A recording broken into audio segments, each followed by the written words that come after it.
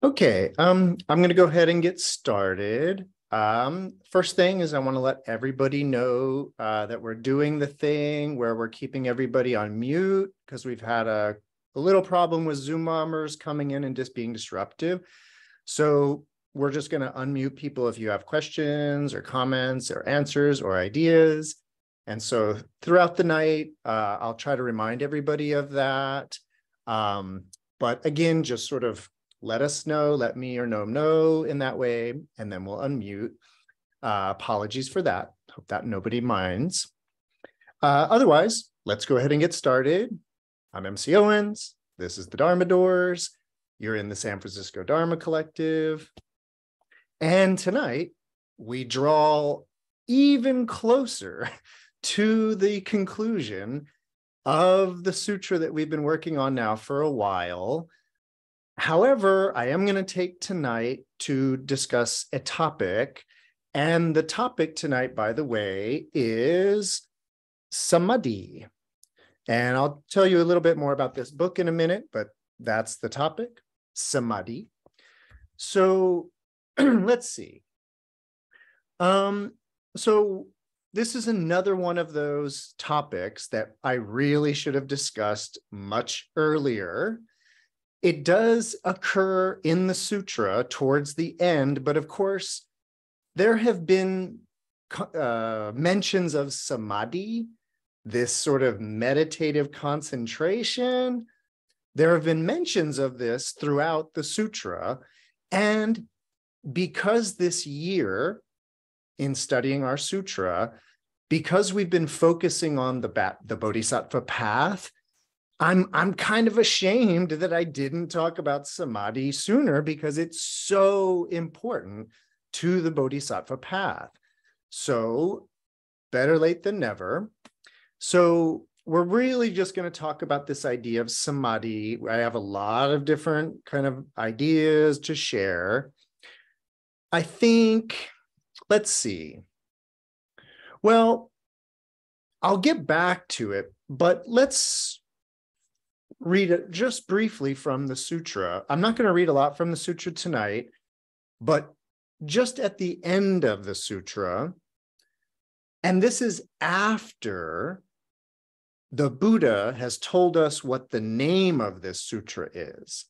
And the Buddha gave us a few different names for this sutra.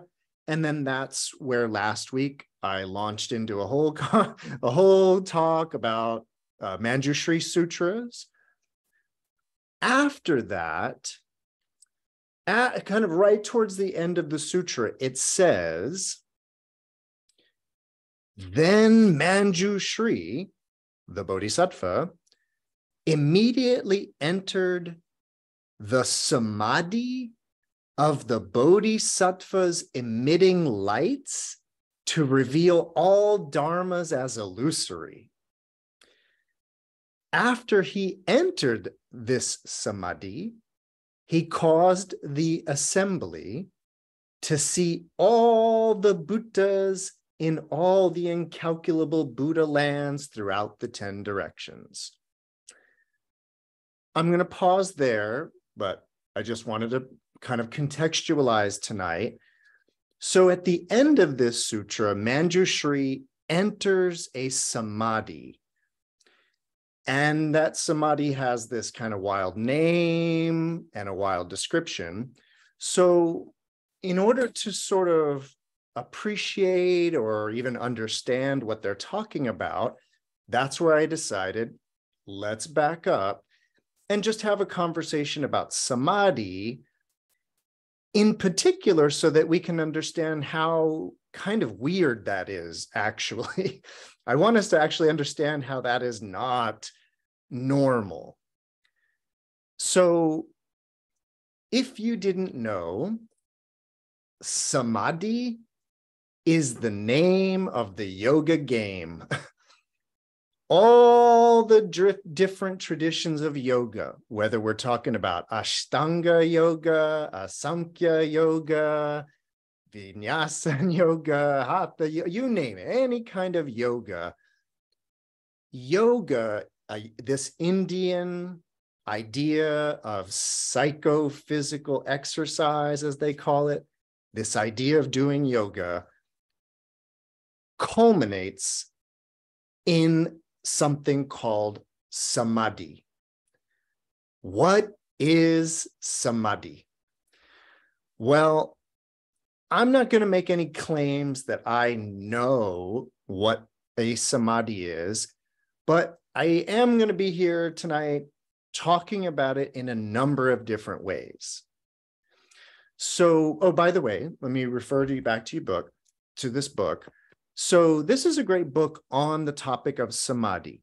It's a little academic. It's by Stuart Sarbacker here. And it's just called Samadhi, the Numinous and Cessative in Indo-Tibetan Yoga. It's a great book as far as it has, a kind of a history of this word idea, samadhi, the way it's used in Buddhist traditions, the way it's used not in Buddhist traditions. So a lot of my initial remarks tonight are going to come from this book.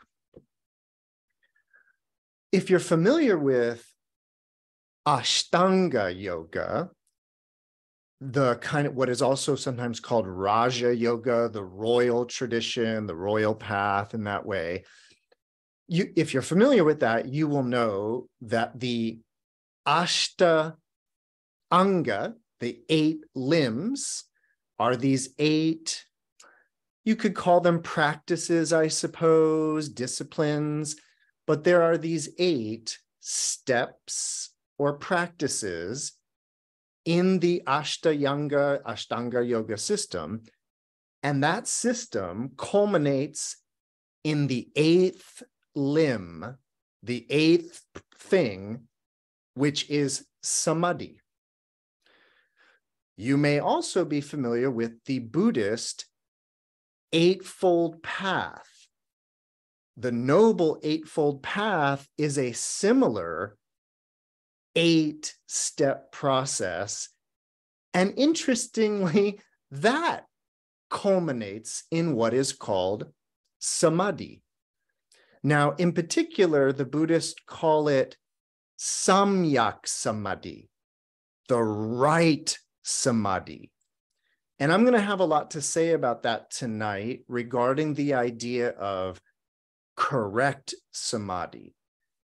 But what I want to say right now is that idea that there's a correct way to do samadhi, it kind of basically means that there's a lot of other ways to do samadhi. And the Buddhists sort of feel like there's a right way to do it.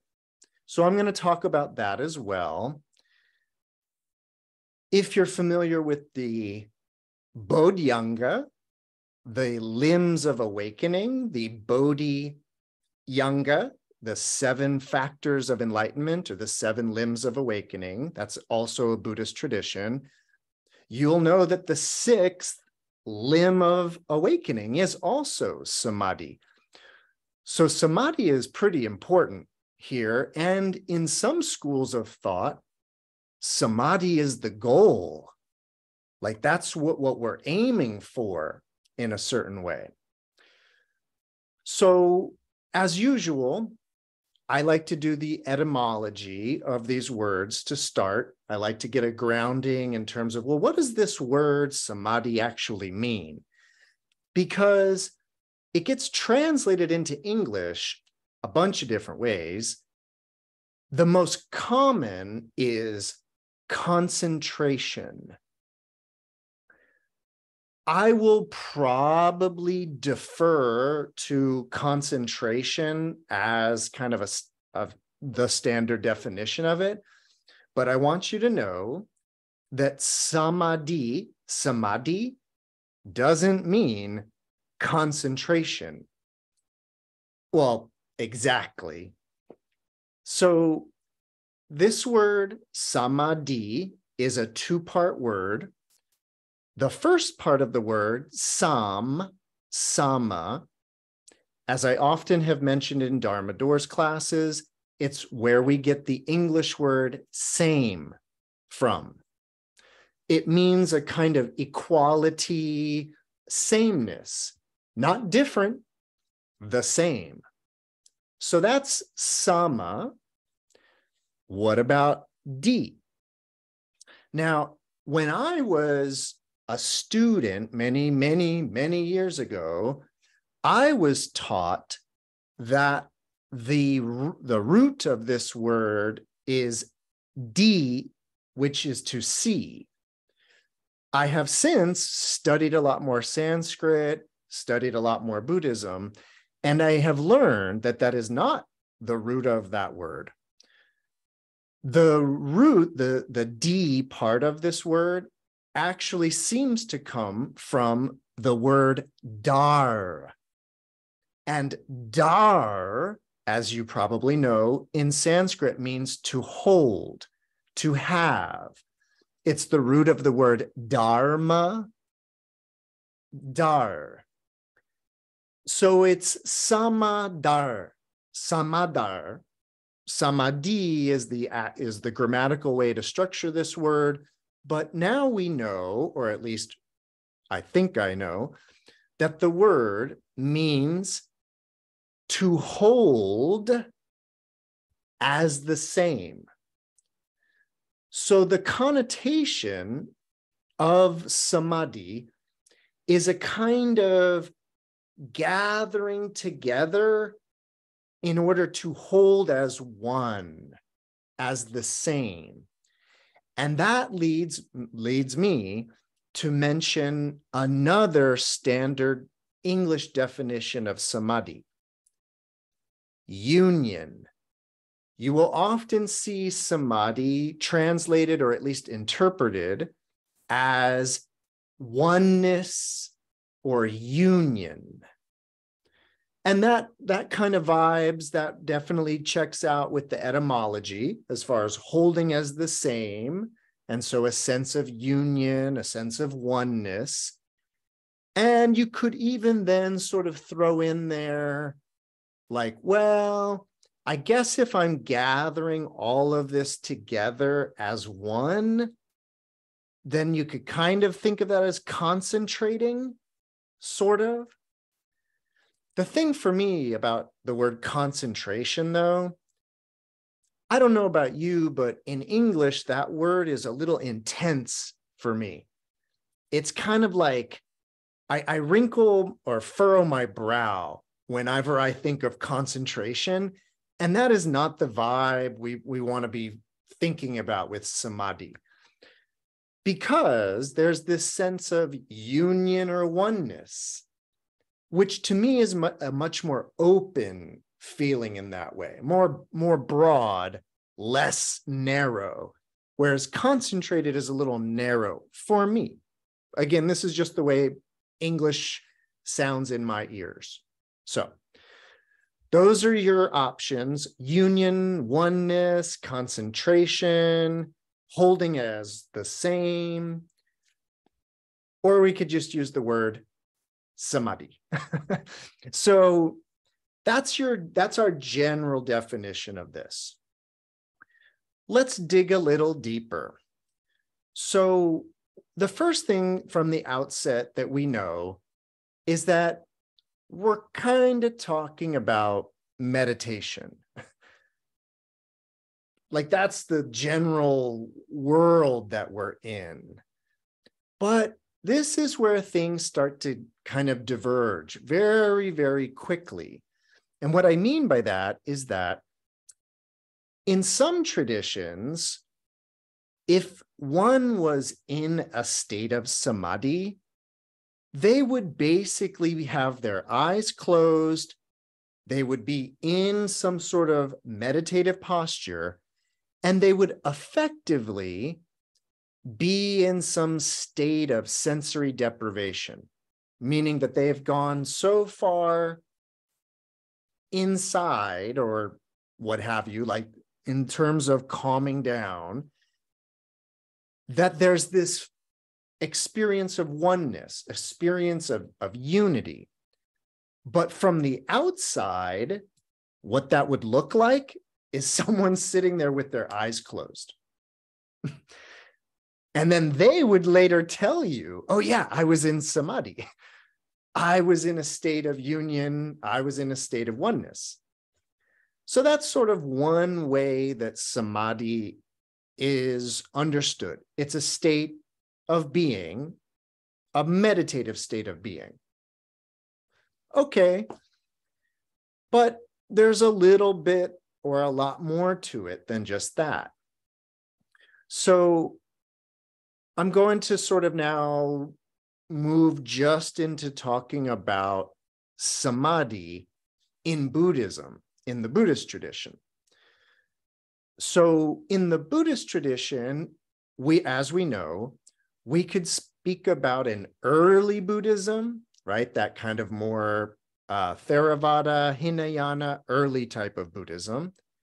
And then, as we usually do, we could also talk about a Mahayana type of Buddhism, and we could even get fancy later on and talk about a Vajrayana type of Buddhism. So those are the typical three divisions of the types of Buddhisms. Let's start with the earliest form of Buddhism. So in the earliest form of Buddhism, samadhi was definitely a meditative state. And in many Buddhist traditions that use that school or that tradition, that's what samadhi is. It's a meditative state. But it's a particular meditative state. And basically, as you may know, Buddhist meditation is divided into what are called the four dhyanas, the four jhanas, if you're using the Pali language. And if one is good and very comfortable at accessing these states of meditation called jhanas or dhyanas, it is from that world of dhyana, it's from there that one then gains access to a state of samadhi. I'm going to have a lot more to say about all this, by the way. I'm kind of laying this out in layers. So we're going to keep going deeper as I make these passes. So I want to now sort of take a step back from these ideas of dhyana, meditation, and all of that. And I want to kind of lay a foundation here, but it has to do with this idea of union or oneness. So if we understand samadhi as a state of union or oneness, there's a couple of things actually, that we could deduce from that. And what I'm getting at is this. As you probably know, the Buddhist tradition is very, very interested in dealing with what are called the three kleshas, the three poisons. This is about desirousness, a wantingness, this kind of raga, this attraction. It's also about dvesha, about aversion, anger, bitterness, resentment. And it's about moha, confusion, delusion, ignorance. I want to focus for a minute just on desire and aversion. And again, remember that aversion in Buddhism, like being averse to something, is akin to being angry at it, like not wanting it. Sometimes we are so averse to something, like we don't want it to exist. We are ready to like bring it out of existence. So there's animosity, hatred built into that idea. So this is what I want to start with. If you are on board with the Buddhist kind of program, and by on board, I mean, you're interested in controlling that desire and controlling that aversion. if you're a practitioner and you're interested in those, then check this out. I want you to be thinking about how one can really only be desirous of or averse to. You can really only be attracted or averse if there is what we could call the subject-object relationship. Because it is someone who is desirous of that thing. I want that. Which means I don't think I am that. I don't think I have that. But I think if I could have that, it would make me happy. So I want it. So I want you to notice how desire and attraction, it only works if there's a me and an it. Likewise, anger only works if there's somebody to be angry at something. In other words, if one were in a state of samadhi, a state of union or oneness, there would be no room for desire or aversion. It would be impossible because it does not compute. And so if you ever want to know, am I in a samadhi? You could ask yourself, well, do I want something? Am I angry about something? If so, you're probably not in a samadhi. Whereas if you are in a state of contentment where you don't need anything whatsoever at all, and you're basically kind of chilling, and so you're not angry or averse or pissed off at anything. If you're feeling like that, meaning content, I don't need anything, content, I'm not angry or upset about anything, you might be getting close to a state of samadhi. So I just wanted to kind of put that out there as a kind of a starting point or a way to think about a samadhi from a Buddhist point of view. So what I mean is that Buddhism, yeah, they're interested in meditation. They're interested in deep, profound states of meditation. But all of that is an exercise to deal with the three poisons, to deal with being overly stimulated, overly attracted, overly desirous, and being overly averse, overly angry in that way. And so there are techniques, there are processes for basically eradicating the poisons. And so one of the techniques is to do meditation. And just to sort of, present my understanding of meditation from a Buddhist point of view, meditation for me is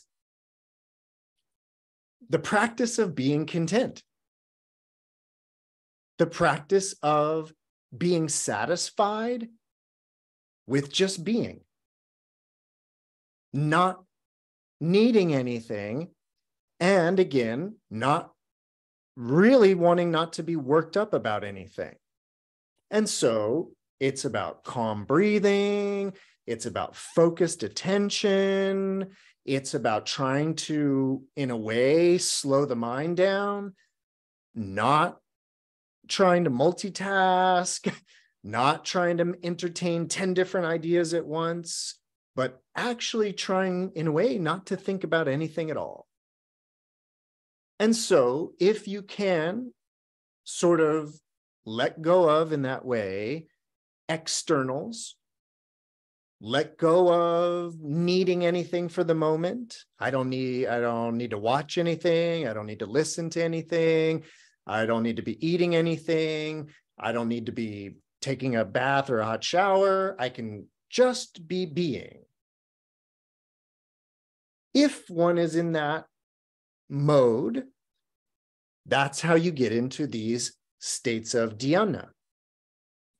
Now, again, I'm going to have a lot more to say about the specific states of dhyana as they pertain to samadhi, but I just wanted to kind of, again, lay out that kind of litmus test for like being in a samadhi or not being in a samadhi. Well, one defining characteristic of being in a samadhi is the dissolution of the subject-object relationship. Not feeling that you are here in a world of objects and things, but again, something closer to that sense of oneness or unity. All right. Okay. Everybody doing okay with this? Again, we're really just starting out slow. Okay. So next up, I want to talk about dhyana specifically, because like I said, in the Buddhist tradition, and by the way, this is true of Ashtanga yoga as well, you can really kind of only access a state of samadhi via a state of dhyana. It's, again, it's part of the Ashtanga system that's you get into a dhyana, then you get into samadhi. And it's basically the same in the early Buddhist tradition. So what's up with dhyana then? So we got to have a little talk about dhyana first before we can really get to the deeper ideas about samadhi.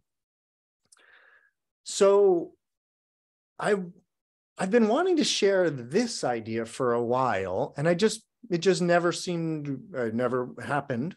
So here you go.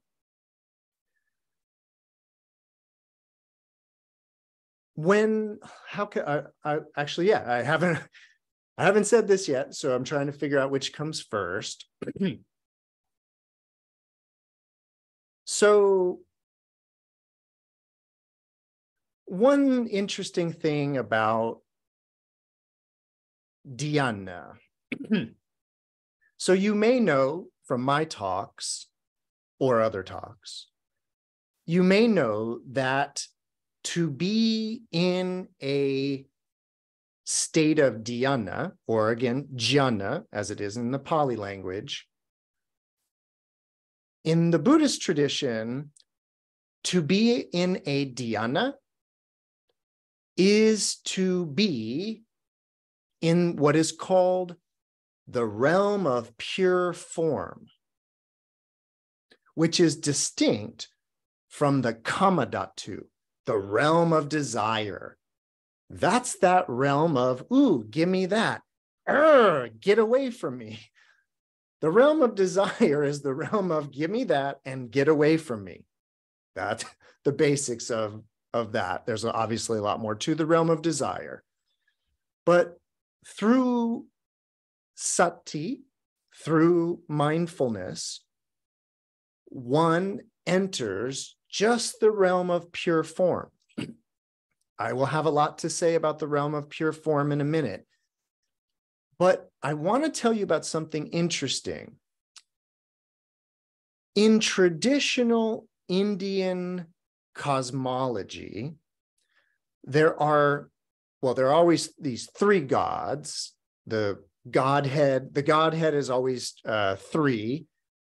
But I want to talk specifically about the God of the realm of desire. So cosmologically speaking, there is a God, a deity that governs the realm of desire. And that God is named Indra or Shakra or Shakra Devanam Indra. Shakra has all these wives and is famous for being able to make love to all of his wives at once. Shakra has all of these servants that basically just shower Shakra with sensual pleasures. So chakra, as far as the realm of desire goes, Indra, chakra Indra, is the god of desires, the god of the realm of desires. Whereas the realm of pure form is governed by a god named Brahma. So what's up with Brahma? Well, I wanted to tell you an interesting story from my life. It goes all the way back to, I was an undergraduate studying religion. I hadn't really focused exactly on Buddhism yet, so I was still taking all of my general courses. And I took a course on Hinduism, or what at that time it was just a course on Hinduism. And the professor who taught the course on Hinduism, great professor, he eventually became one of my advisors, a guy named Robert Foreman. And I remember distinctly Bob Foreman, my advisor, telling me about Brahma. And it's a lesson, and it wasn't even in class. Again, he became my advisor. We kind of even became kind of friends in that way. And so it was just in a kind of more personal conversation with him. And he was telling me about Brahma. Now, he is, I haven't spoken to him for a while, but he is kind of like a Hindu. Like he is kind of a believer, if you will, in that. So, or at least he operates in the mythology of Indian cosmology. And he described for me one day Brahma. And the way that he described it was, he described it as, and I'm not actually going to tell you exactly how he described it. I am, by the way, but I want to share with you my actual experience of Brahma, because when he told me about Brahma, I was basically like, oh, I've experienced that. So what he told me was this. It was about this experience that I've had in meditation. And it's the experience where, for me, the first kind of sign of it is that everything gets very quiet, like a little abnormally quiet, in the sense that there has to be some noise. There's got to be like street noise. There's got to be something. But as I'm sitting in this state of meditation, I feel like I can't hear anything. Like, again, that it's just very quiet.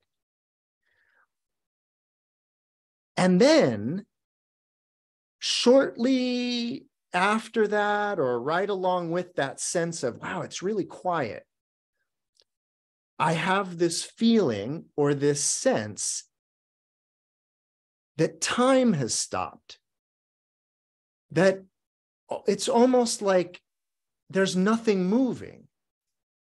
It's almost like it's still, it literally, like they always talk about stillness, but it's a moment of stillness and quiet in a very kind of very peaceful, but again, in a very almost abnormal way where like what's exactly going on?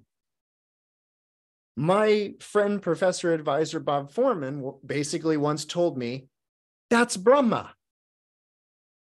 That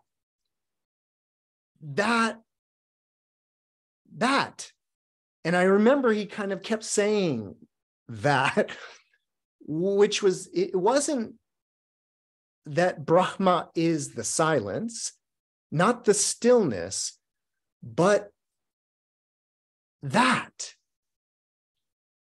And that's where, by the way, there's a sense in which Brahma is that word, that Sanskrit word Brahma. There's a sense in which it's almost onomatopoetic. That that Brahma is the word for that, and that it is that.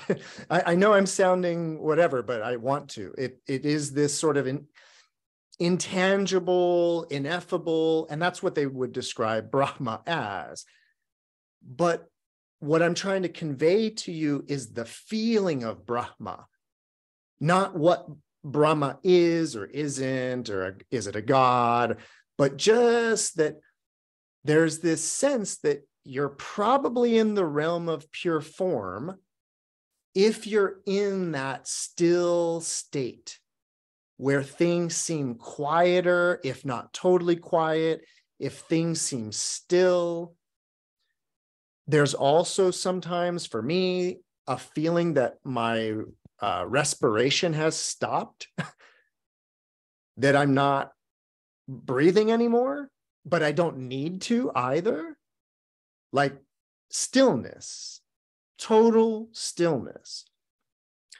So that's the way that Brahma was described to me, and that's the way that the realm of pure form was described to me, and that's the way that being in a dhyana was described. But again, I was having these experiences. I was just given words for the experience I was having. So that's Brahma, who's in the realm of pure form. By the way, any questions, comments, answers, ideas so far about that? Yeah, no.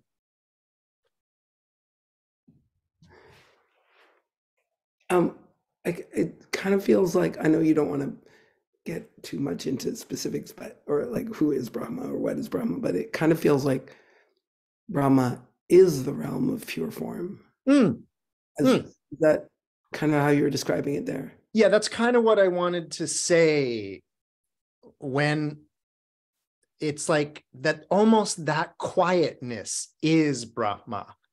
Okay. Yeah. Thank you. Yeah.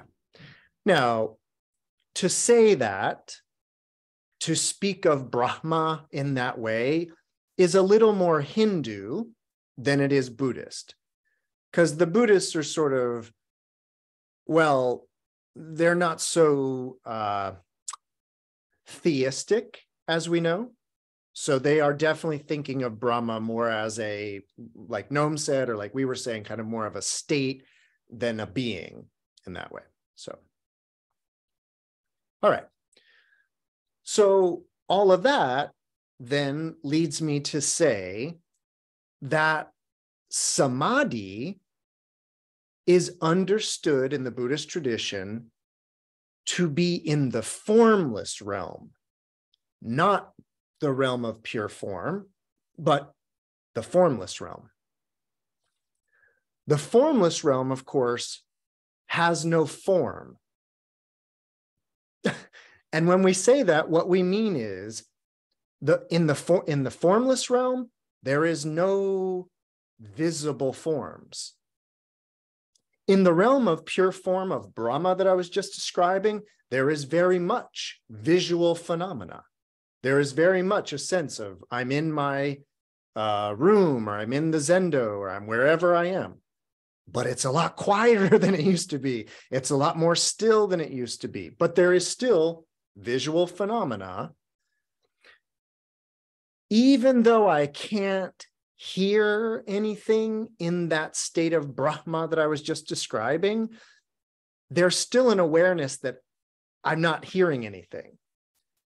Whereas in the formless realm, there is understood to be no sounds period, and certainly not even the awareness of the lack of sound. My point is that the formless realm has nothing to see, nothing to hear, nothing to smell, nothing to taste, nothing to touch. And because there's no sensory stimuli going on, it allows for the discursive, contemplative mind. It starves that mind of stimuli.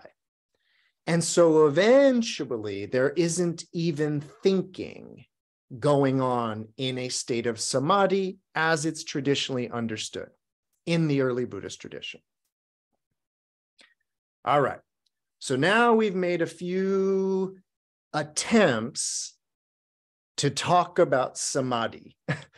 Very, very simply in terms of the language, the etymology, a kind of basic idea of meditative sense of oneness and union, and then an even deeper sense in which, oh, it's like there's the realm of desire and then this quiet realm of Brahma, and there's even beyond that. That leads me to my next topic.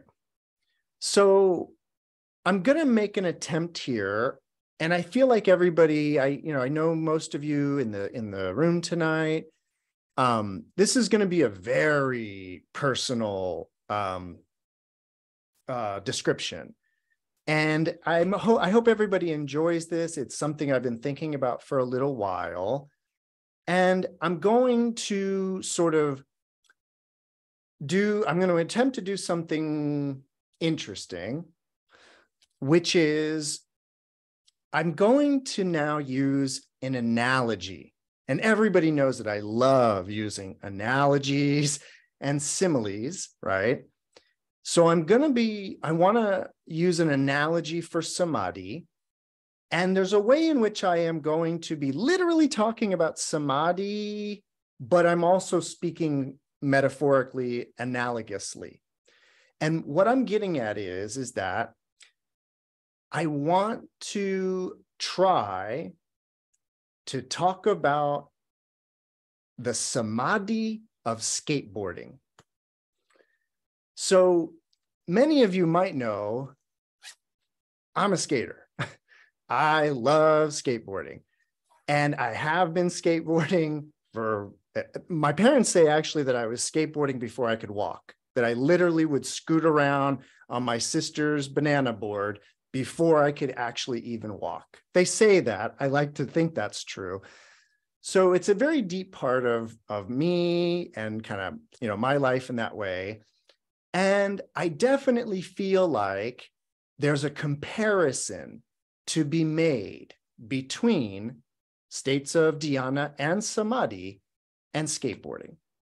So if you're not a skater, I hope you can follow this, because I'm going to get a little geeky or nerdy when it comes to skateboarding in that way. But it kind of begins for me very personally. It begins with a sense of freedom. And what I mean is that when I first started more like when I was 12, 13, when I first really started learning how to skateboard, what really attracted me to it was this really beautiful sense of freedom that I felt when I was doing it. As a kid or as a child, there was definitely, of course, this sense of freedom from my parents. Like I'm on wheels, I'm gone, right? So there was definitely that sense of liberty in that way. But I really do remember sort of the feeling of, well, I guess it would be that feeling of Brahma a little bit.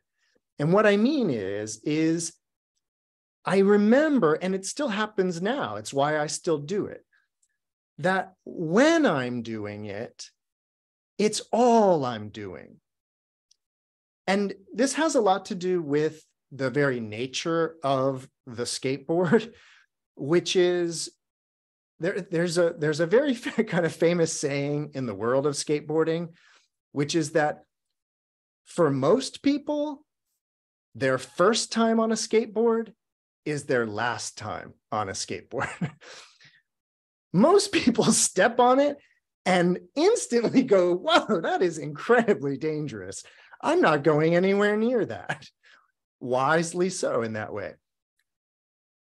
But for me, that was all the more attractive, like the kind of the challenge of it.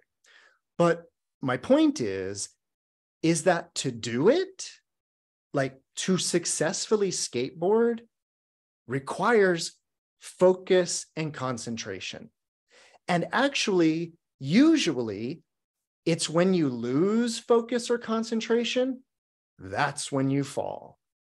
That's when you get hurt.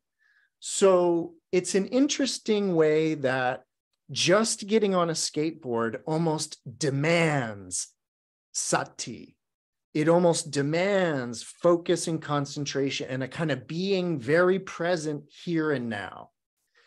And so I would suggest in my analogy that sort of initial process of learning to skateboard is a type of sati, a type of mindfulness.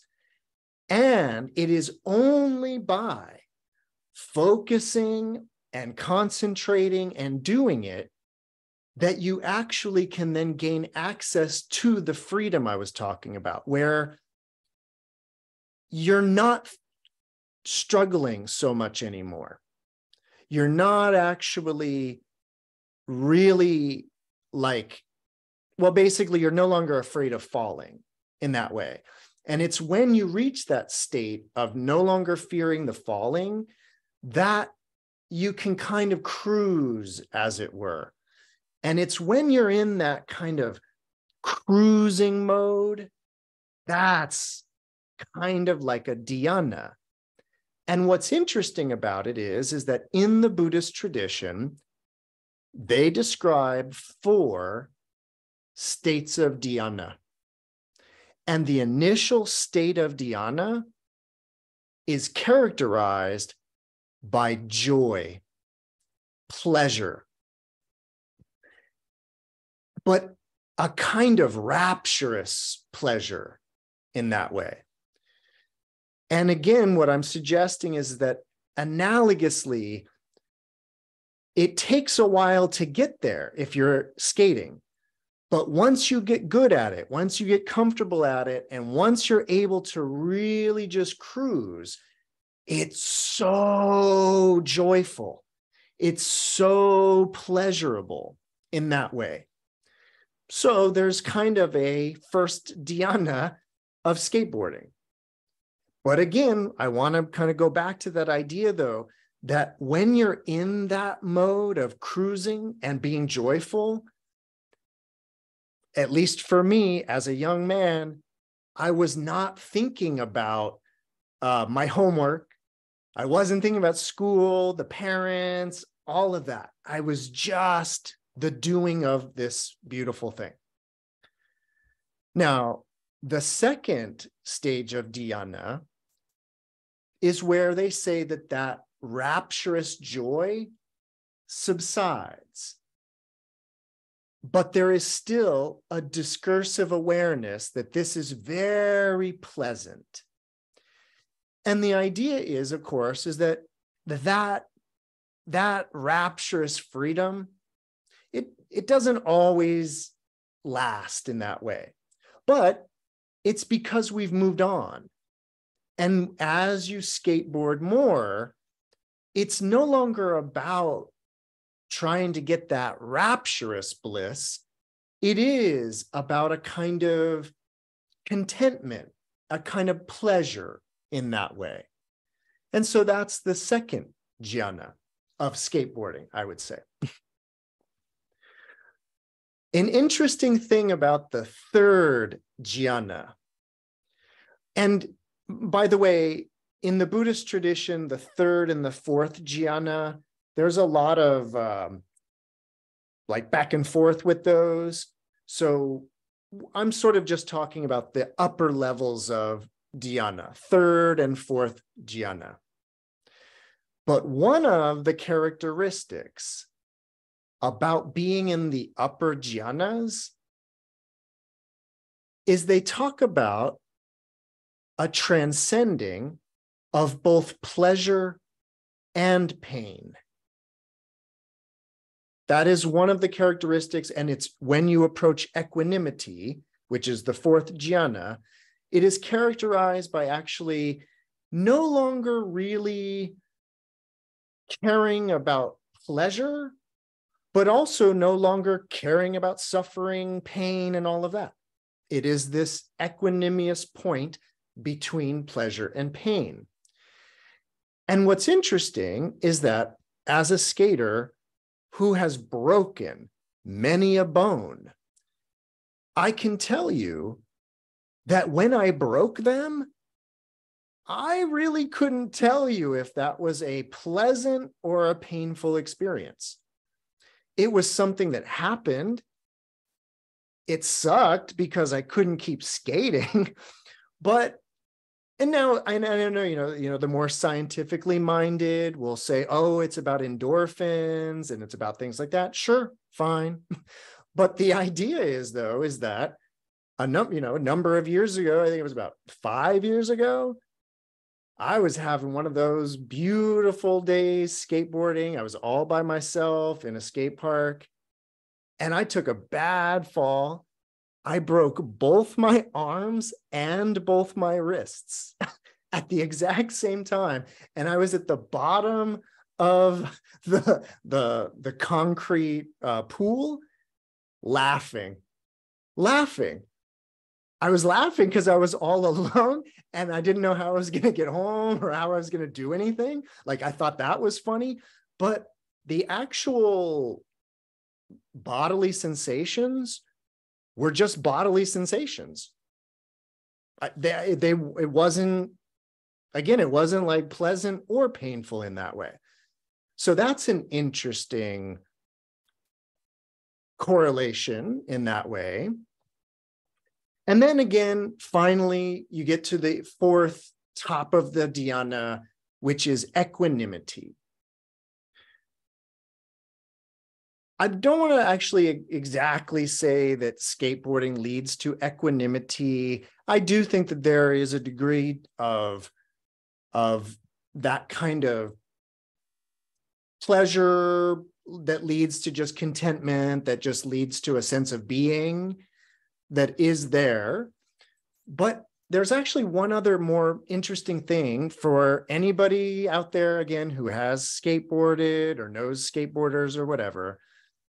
There's a very interesting thing about skateboarders. And what it is, and it's so interesting. So if you remember, I was telling you that to be in a state of dhyana is to be in the realm of pure form. And when we talk about the realm of pure form, we're talking about a mind that, for example, would just see the size, shape, maybe color a little bit, but wouldn't be talking about how beautiful it is, how desirable it is, or even what it is. The realm of pure form is this realm of just shape, size, and things like that. Well, one of the beautiful things about skateboarding to me is that you start to see the world differently. And specifically what it is that you're looking, how can I skate that? How could I skate that? And I'm speaking about what they call street skating, of course. But what I mean is that the eyes of a skateboarder tend to be in the realm of form. where they're really only interested in a curve, a line. And it doesn't matter if you think it's a bus stop, if you think it's a set of stairs and a handrail. To a skateboarder, it's about the form, the shape.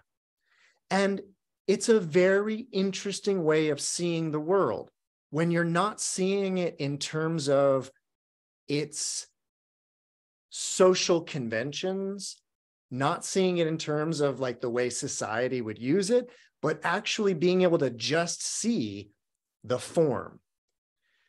And I would kind of suggest that that's maybe from spending a lot of time in these dhyanic realms when you're skateboarding, that you just start to operate in that realm of pure form. Okay, if you're following my skateboarding analogy up to this point, we are still just in the realm of dhyana, and we've kind of moved through the 4 dhyanic stages of skateboarding. What's a samadhi of skateboarding? Well, let me first tell you what the official Buddhist understanding of the 4 stages of samadhi are. Officially, what the Buddhists talk about is that the first stage of samadhi is the realm of pure space, infinite akasha, vast open awareness, they would say, just openness, right? That's space, openness. The second samadhi is infinite consciousness, just consciousness. The third level of samadhi is actually absolute nothingness. No space, no consciousness, nothing. What they call akimchanya, absolute nothing there-ness. And then if you could make it through that, you get to what's called the state of neither perception nor non-perception.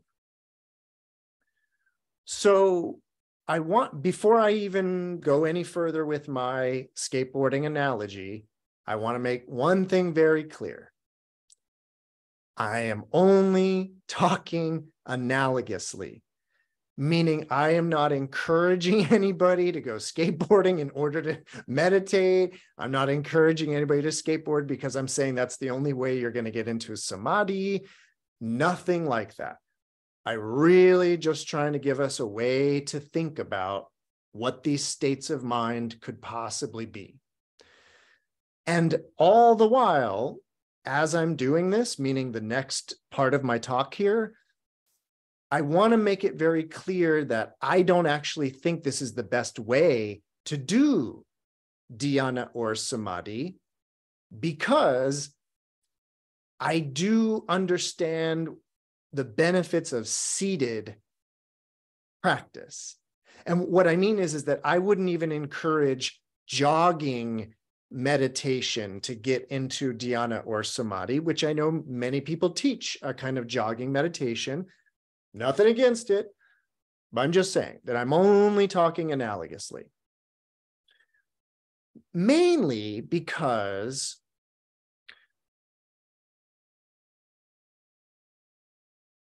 let me give you my analogy. I'll give you this is the official Samadhi of skateboarding now. So once you've been skating for a while, like I have been, eventually you may try something very difficult. What I'm thinking of is something like what a skater would know as if you were like skating a 10 stair. So 10 stairs is big. Little 3, little 4, little set of 4 steps, and you're like, woo, flying off, it would require a little bit of concentration, a little focus, not to fall and all of that.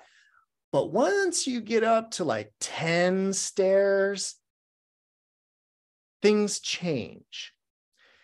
Now, back in my heyday, I used to skate 10 stairs. And I was even the type of person that would jump up on the handrail, and I would do a board slide on a handrail.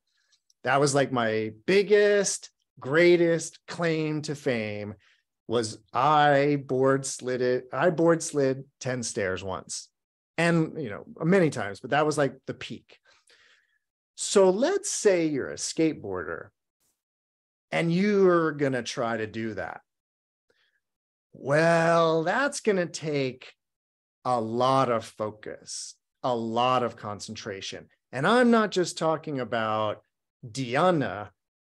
No, I'm talking about something a little more intense than that. And so let's say that you were going to get up the chutzpah, as they say, to try something daring like that. Well, the idea is that you're probably not going to land it the first time. And so that first time is the scariest, because you don't really know how fast you have to be going. You don't really know how high you have to ollie. You don't really know how this is going to feel. So you probably jump up and do a tester where you're not going to even try to land this, but you still are really, really focused. There reaches a point, though, and it usually is once you've tried this a few times, that and it doesn't happen all the time, but it can happen, that you really start to feel a kind of connection with your skateboard. You really kind of start to feel like you're one with the skateboard. And what I mean by that is that, maybe again, because you've been skating so long and you've been trying this trick so many times, but there's a way in which you can start to feel as if the skateboard is just an extension of yourself, where you almost feel like you can move it as easily as you can move your hand. You can move that.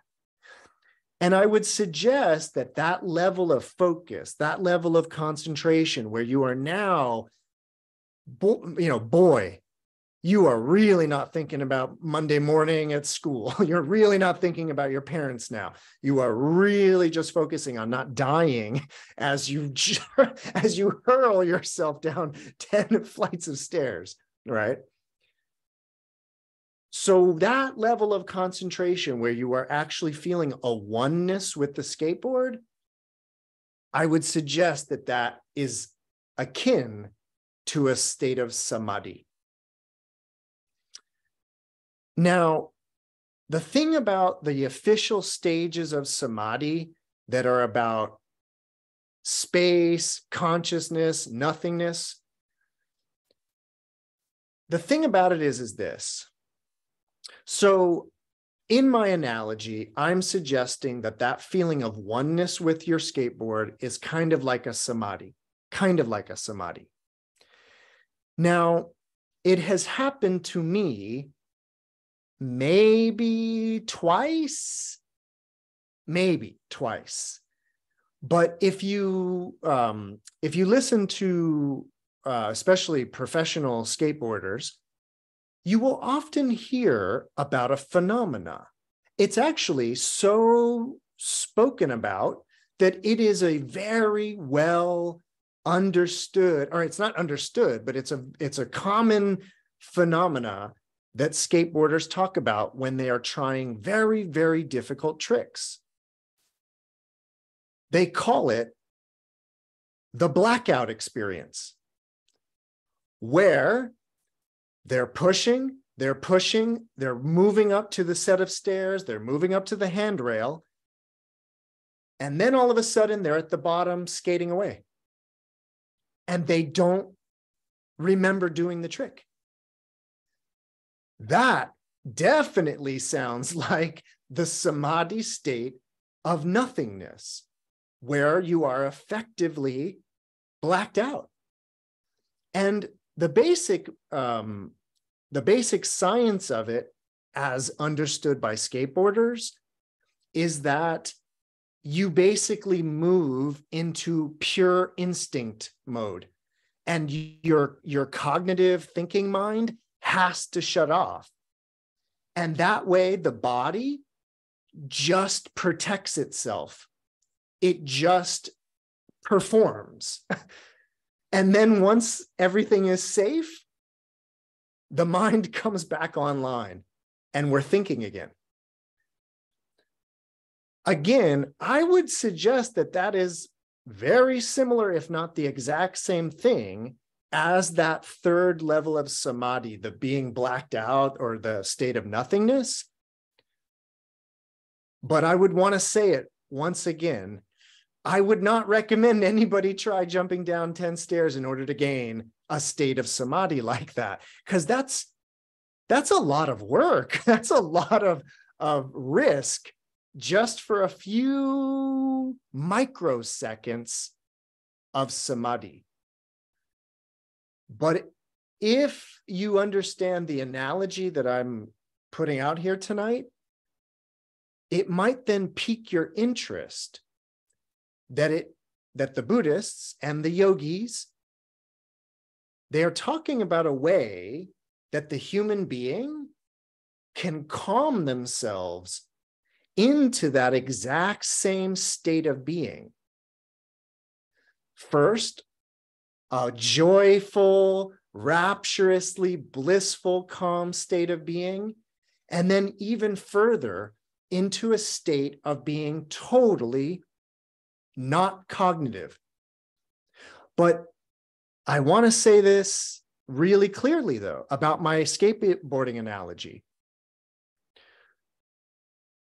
Someone who's on top of a handrail performing a skateboard trick, we could arguably say that that is like peak human experience. Like that is athleticism and by the way, of course, there are many athletes that describe blacking out. They describe running the marathon and basically blacking out, and then they won, and they don't remember the last half of the race. So again, my point is that when I describe the samadhi of akimchanya, the samadhi of nothingness, when I say that it's kind of like being blacked out, I don't mean like you've had too much to drink and you're like blacked out on the couch. I'm talking about a state of peak performance, a flow state, right? A flow state of absolute perfection. Like you are at your finest and you are actually so at it that the mind has just actually checked out. But again, imagine being able to get into such a state without jumping down a flight of stairs. Imagine being able to just calm yourself into such a state. And that leads me to the fourth and final state of samadhi, that state of neither perception nor non-perception. And there is another phenomena that happens in skateboarding. It's also a phenomena, by the way, that happens. I've actually had this experience both in skateboarding and in playing music, in playing an instrument. One way that you could think of the samadhi of neither perception nor non-perception. So when they say the samadhi of neither perception nor non-perception. They're talking about samnya, by the way. The word is samnya. It's one of the skandhas. They're talking about sensory perception, seeing with your eyes, hearing with your ears, nose, tongue, body, or cognitive cranium encased brain. So, meaning perception this way. In the fourth samadhi, there is no perception. But it's also not the state of nothingness.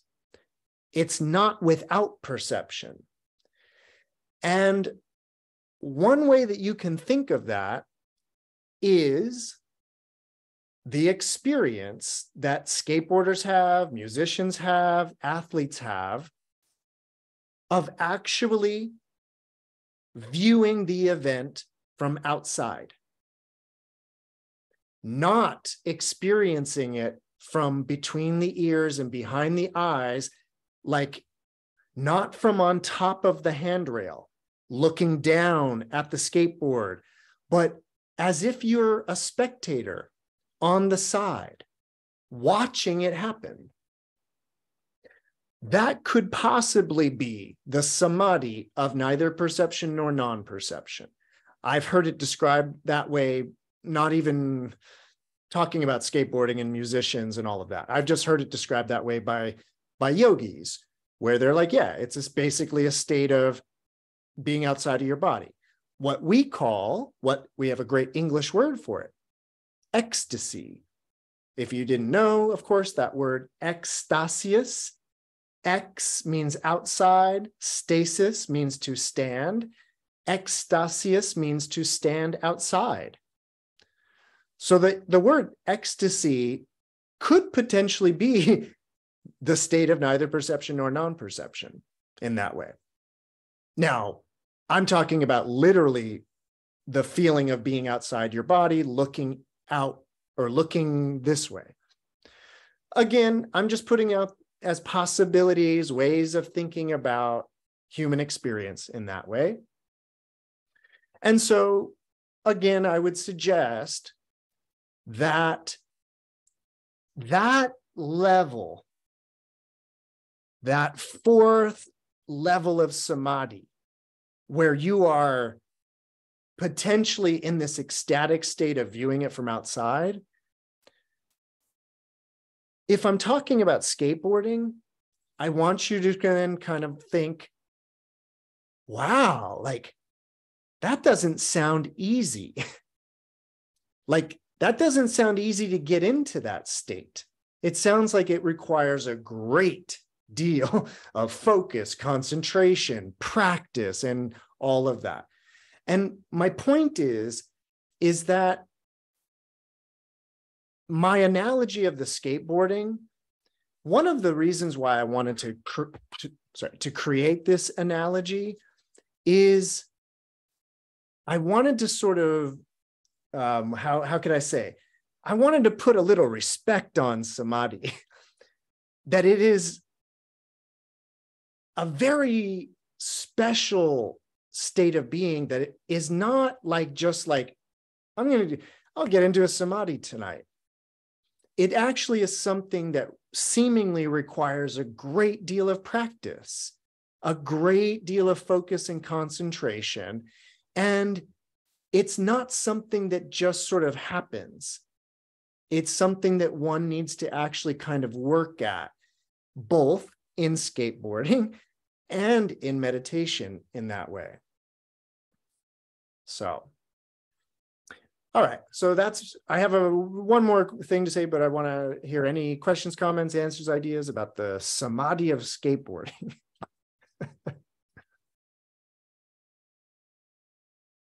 Anybody? Cool.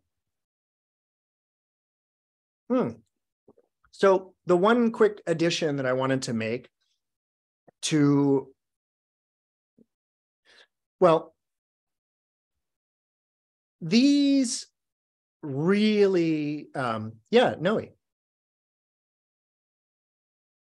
Oh, you got him, Noam? Yes, thank you. Mm-hmm. So I love the metaphor. I love the thing for different ones. What comes to mind, Michael, is the ecstasy when I'm dreaming and I see myself. The ecstasy of perceiving myself in a dream state, and like, oh, that's me. That's me doing this thing from the outside. It was just a curiosity that came up. Is that dream states? There are times when I'm looking at myself, Mm-hmm. you know, and there are times where I'm looking at myself, you know, because it's a dream, and you know, so there's that fluidity of that you mentioned, that emptiness, that empty space, or the nothingness space, you know, which is what I achieve when I sleep. Yep. And and fortunately I wake up, which I did today, and it was like lovely to have nothing, no desires, no wishes, no dream, no any desires, any wantings, anything like you've described, and then awaken to this dream state where there I am, and now I'm there, and now I'm watching that, and then of course I wake up. Curious. I just wanted to throw that out there, because it's not something.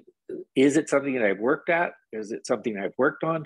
Or is it something that's just perhaps because of the work I'm doing, so to speak, quotation marks, air quotation marks, I do sit, it is something that's on my mind. It's entered into the subconscious, into the dream states. Thank you. Yeah, Noe, I mean, you know me, I talk about the dream state and being in dreams often, and use it also as an analogy for a lot of different things. I would throw out there one idea. So I want to go back to my opening remarks. I made this remark about how a samadhi is understood to be a kind of a sense of union. And in particular, what I mentioned was that if one is desirous of something, then that's a me and an it. And then there can't really be a samadhi happening in me and it. Also, if there's this thing that's making me angry, I'm probably not in a samadhi because there's that.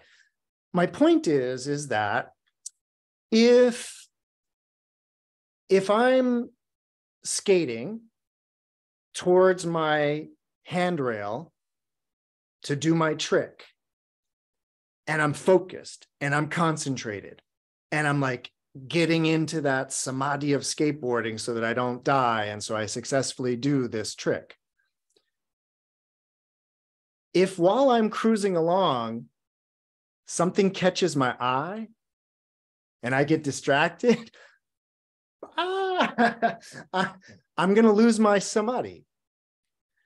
So I wanted to remind you that we're talking about that kind of subject object, or kind of that. And so my point is that I hear you about the sense of being maybe outside oneself in a dream and this and that.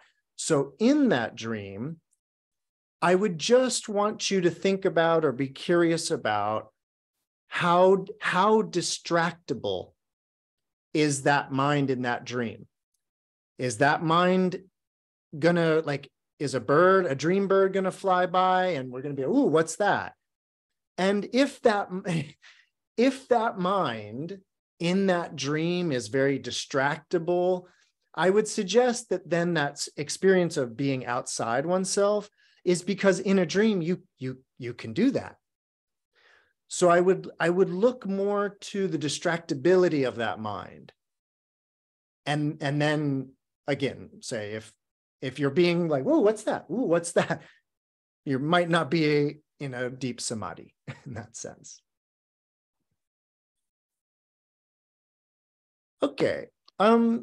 Just one last point that I wanted to make about the Samadhi of skateboarding versus meditative samadhi. So an idea that I haven't spoken about much at all, and I plan to speak about it a lot more in the future. In the world of Buddhism, there is an interesting idea. It's an interesting thing, I guess you would call it. It's something that they call a kshana. So K-sh-a-n-a, kshana. And what a kshana is it is a measurement of time. A kshana is actually in the Buddhist / Hindu tradition. The kshana is the smallest measurement of time. It is said to be around 1/48th of a second. I've seen different measurements for comparing it to a second. There's a really great analogy, though. They talk about in the Buddhist / Hindu tradition, they talk about how there is this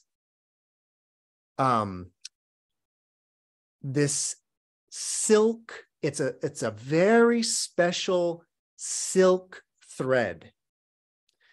And it's not even a type of silk that is from earth. It is a silk of the gods, a silk of the devas. It's what the devas, it's what their celestial clothes are made out of. This incredibly, incredibly fine silk. Now, what they say is that there is a strand of this fine silk, and there is an asura, a titan god, that has a vajra sword, meaning it is the sharpest sword that you could possibly find. What they say is that a kshana is basically, or actually it's not even that. What they say is that the time that it takes for that vajra sword to cut through that super fine piece of silk, they're basically have elapsed many, many, many kshanas, just in that brief amount of time. Now, the thing about kshanas is that they are used, that particular measurement is used in the Buddhist tradition to measure time when you're in these upper, deeper meditative states. So what I mean is that what they talk about is that as the mind approaches samadhi, time, as I was sort of mentioning with my Brahma, time slows down for the meditator and things start to happen in kshanas. So in other words, they talk about becoming that the very, I'll put it to you this way. You know how an old movie reel is actually a bunch of frames, but because the reel is moving so quickly, you don't see the black spaces in between each frame, that the black spaces become imperceptible because it's moving so fast. They talk about that the mind of the meditator starts to see the gaps in between the frames of thought. And so they start talking about thought moments, kshanas. So the meditator is becoming aware of time happening at this incredibly, quick rate in that sense. And the reason why I mention this is because in my skateboarding samadhi, the time that it takes to jump up on a rail and slide down it and go down, the idea is that there's many, many, many, many kshanas, but for a skateboarder, they move through them and they're done. And so that's another reason why I'm not encouraging anyone to go skateboarding to reach samadhi, because it's going to be a lot of effort for a couple of kshanas. Whereas in the seated form of meditation, you can actually be in a state of samadhi for many, many, many, many, many, many, many kshanas, to where it actually is a sustained state of being versus this flash of an experience in that way. So just wanted to mention that they do talk about the mind of the meditator slowing down to this kshanic level. And ultimately, in that sense, again, being able to see the gaps in between each thought, rather than the thoughts being a contiguous stream of thinking like that. So, all right. I actually had a lot more to say about samadhi, but I definitely covered the basis. So that's going to conclude tonight's talk. We're not done with the sutra yet, so stay tuned till next week when we will continue. So, all right. Unless there's any last comments, questions, answers, ideas.